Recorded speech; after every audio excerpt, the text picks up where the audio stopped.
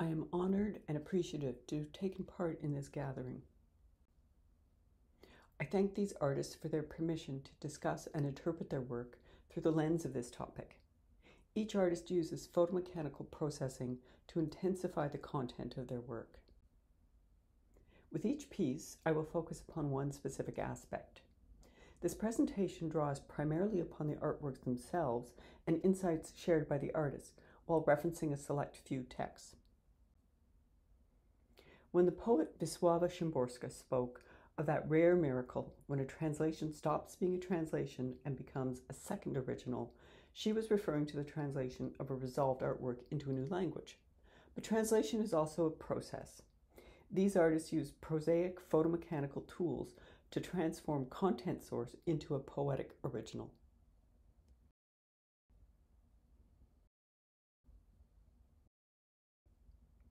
To quote Phil Zimmermann, "Delirium is a book born of the COVID-19 pandemic." The text uses a paragraph from Crime and Punishment by Fyodor Dostoevsky. The strangely prophetic text is quoted and used as the narrative line. Highly manipulated images of jewel-like approximations of the coronavirus appeared on the web in the first few months of the pandemic and serve as the illustrations, end quote. In making Delirium, Phil Zimmermann draws on his long history of working with color separations.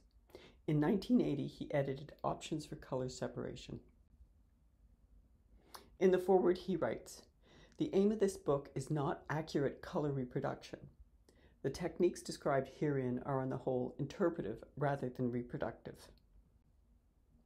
His artistic career has been devoted to the creative and expressive use of CMYK separations, converting them with different halftone patterns and swapping colors. In his hands, the prosaic halftone pattern and generic process colors become poetic tools.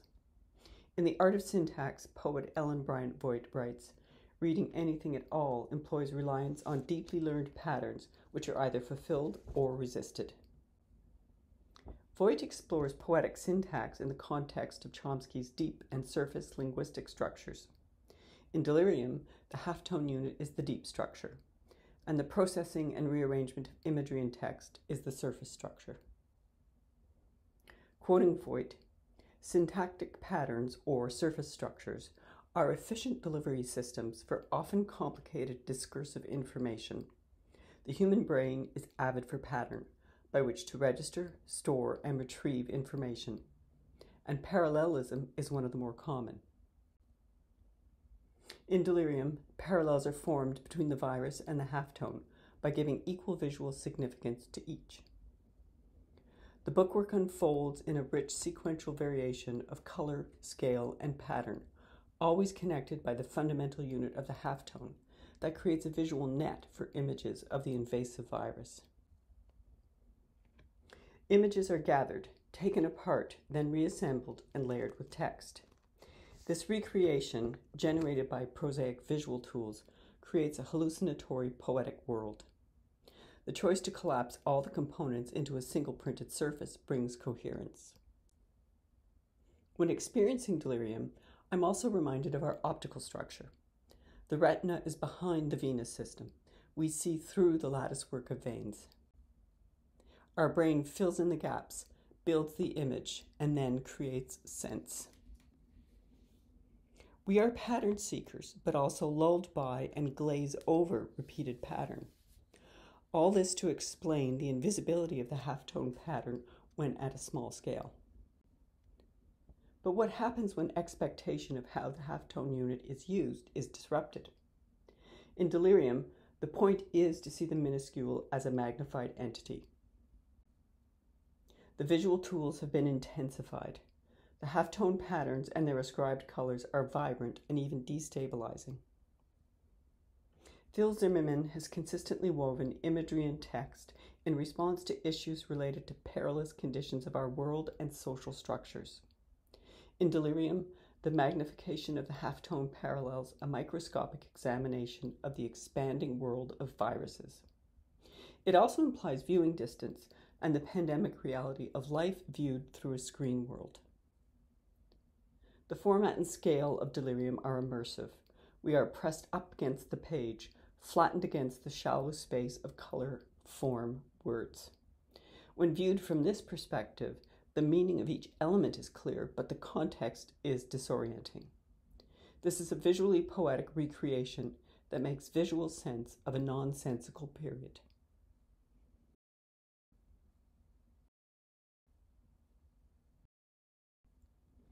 In his colophon, Clifton Meador writes, "All of the images in this work were downloaded from the Rijksmuseum in Amsterdam. This cultural gift was a panacea during the pandemic." From his statement, "I imagined this project as a museum catalog gone completely wrong. Reproductions mangled, images misregistered. I imagined that in this catalog all text would be removed. The reader would be left to construct their own narrative from this unreal evidence. And this is what I will undertake, with attention on the role of selective focus and registration. We start with the flickering representation of the 1602 charter of the VOC. We experience disparate visual elements with unfixed borders. VOC is a travelogue of sorts, through time, through societal values, made in a contemporary time when travel was forbidden. The tall, narrow format is resistant to handling. It is disobedient to opening, to revealing what happens in the gutter. This is not a comfortable journey. Our field of vision is filled by suggestive symbols of travel, power, and luxury. The objects move and shift, paralleling wandering thoughts. The images slide across the sloping angle of pages and fall into the gutter, trapping the trappings of power, mapping the trail of greed. We seek a place of focus as the multiple layers rotate. Beautiful forms hover over empty white space or are absorbed into shadows. We become groundless, unfixed except for our fixation on acquisition. In VOC, we're reminded of how vision really functions. We see in small areas of focus, surrounded by peripheral blur, but we create a focused composite in our mind. Our filtering out of this process echoes our capacity to overlook the impact of our individual and communal voraciousness. Clifton Meador's choice to disrupt the expectation of seamless registration when representing objects and layering disparate images emphasizes that constructs are just that, not truth, not inevitable, but a choice, much like our individual and social focus on material and monetary gain. Here we see a sample of Clifton Meador's process of separations and their relative colors. His skill as a printer creates the following image. The skins of ink form a portrait of the appearance of power, the posture of assurance. All layers are perfectly registered and clearly focused at the eye, on the goal.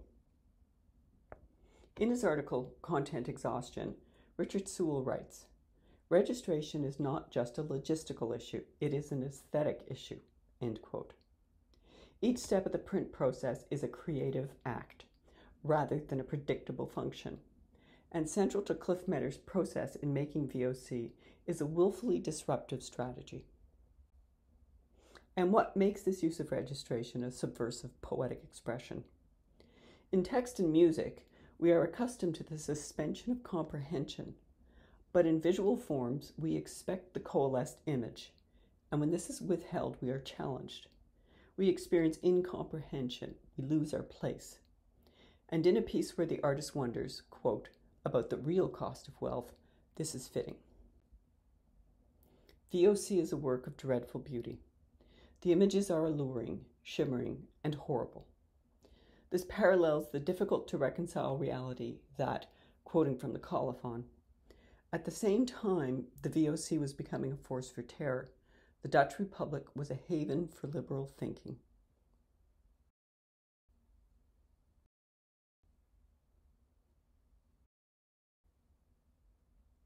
This long-distance collaboration was made during the pandemic. Both Julie Chen and Keri Miki-Lani Schroeder create artist books that are highly interactive, sculptural, and often challenge the convention of the codex. The historical binding format for Book of Hours is known as a blow book, designed as a magic trick. The artists have used this sleight of hand to nest 12 distinct sections into one piece. Book of Hours is two-sided, ante and post-meridium, with 6 sequences apiece unfolding over the course of each side. The first and last sequences on each side were designed collaboratively. The other 8 are individual creations. This piece requires very focused attention when handling. We are ever aware of the physical nature of the paper and binding. The 5th sequence at bottom left is Keri's photographs of her hand stretching towards those of family and friends. The images of ever-reaching hands speak not only of separation, but of the significance of the handmade and the tactile nature of Book of Hours. This image provides another glimpse into the rich range of graphic approaches and print processes employed in creating this work. The diversity of imagery and text parallel their range of poetic musings about the nature of time. The 3rd section of each side contains Julie Chen's pressure-printed portraits. On the left is Barb Tettenbaum, who introduced Julie to this print method, and on the right is Keri Schroeder. Julie invited family and friends to send her self-portraits. In ante-meridium, the portraits are unmasked. In post-meridium, the portraits are masked. These images speak of correspondence and exchange in a time of physical absence. The photographic source images were turned into grayscale, posterized into 3 tones, and then a digital line drawing was generated to guide the laser cutting of the respective tonal shapes that were collaged together to create the print matrix. Julie relates how a crucial and unexpected part of this process was the time she was able to spend with each person's portrait as she carefully separated the tonal sections, gazing closely at their image when physical proximity was not possible. This slide demonstrates the transformational effect of making a pressure print. On the left is the smooth, seamless tonal key. On the right, the pressure print reveals the artifacts of printing. Pressure printing is, in essence, a form of make-ready. The matrix is a shallow relief map attached to the press cylinder and then remains behind the paper as the paper is pressed against the ink slab on the press bed. The varying thicknesses of the matrix result in tonalities and produce the soft haloing effect. What is unique to this printing method is how the paper positions between plate and ink. The functional purpose of Make Ready, to provide consistent printing, has been subverted to create dissolving veils of tone.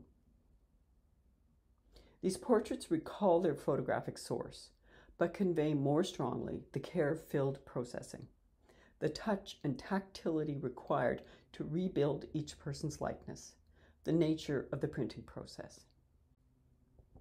These elusively recognizable portraits are a distillation of light and shadow, following the curves and forms of each face. The photographic, transformed into a graphic representation of an absent body, becomes a poetic embodiment of ink on paper, created by the caring touch of the artist's hand.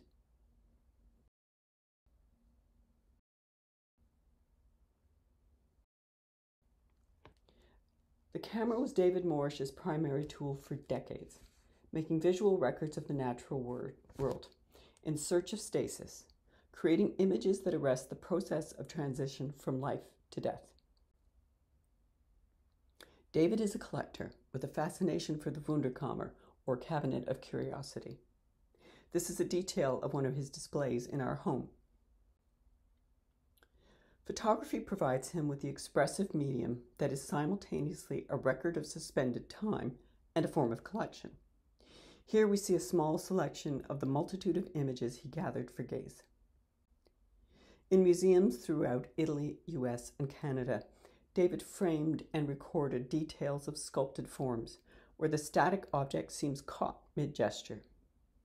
The collecting stage is followed by the reflective process of editing, starting the process of juxtapositions and contrasts, creating conversations between images. Additionally, David makes caring portraits of poorly done taxidermy, drawing on his own and other collections. David and I began our research into photogravure in 1993. We thank John Goodman for his generous sharing of skill and knowledge during our learning process. David approached photogravure informed by the convention of the photographic window. But he was motivated by the desire to create a printed photographic object. Photogravure was ideal for its unique balance of photographic and graphic language. The tangible nature of photogravure creates an object of substitution, a visual possession.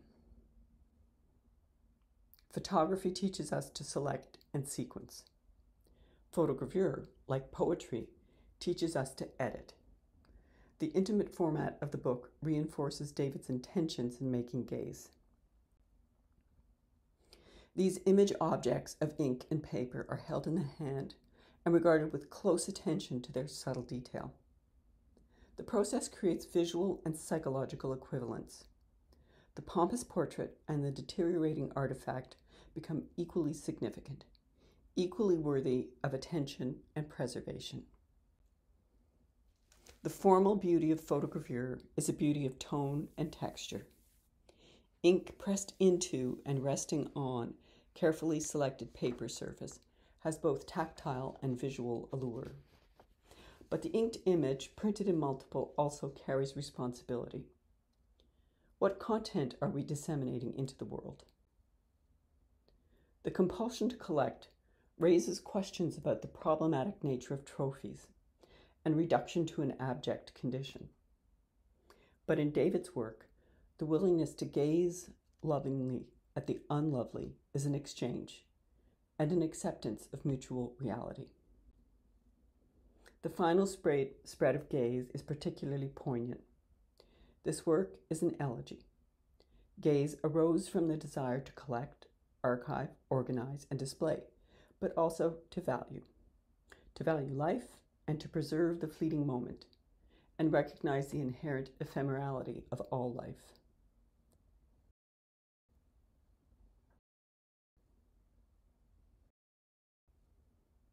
The land I am fortunate to live and work on is at the northwest shore of Lake Ontario, on the traditional territory of the Anishinaabe, Haudenosaunee, and Huron-Wendat people.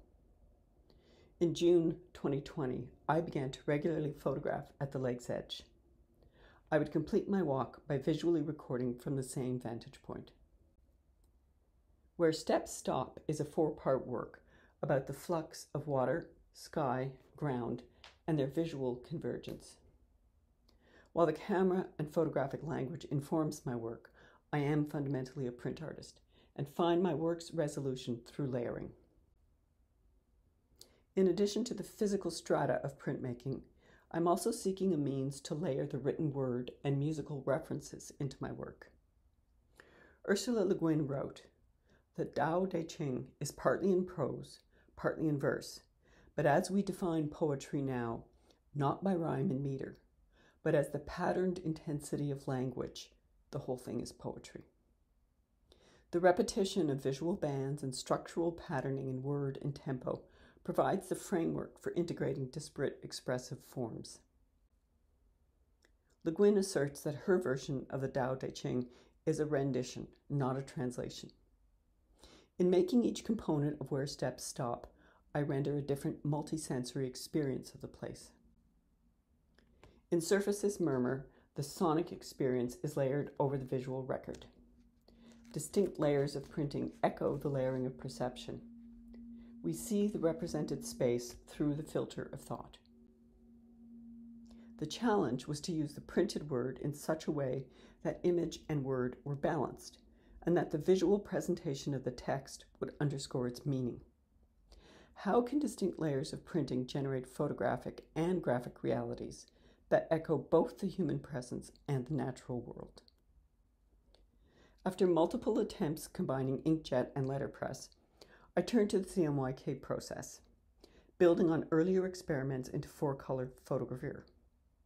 In this case, I construct the CMY digital print by building the color layers and create a separate K layer that intensifies the texture and shadow of the image and integrates the phrases.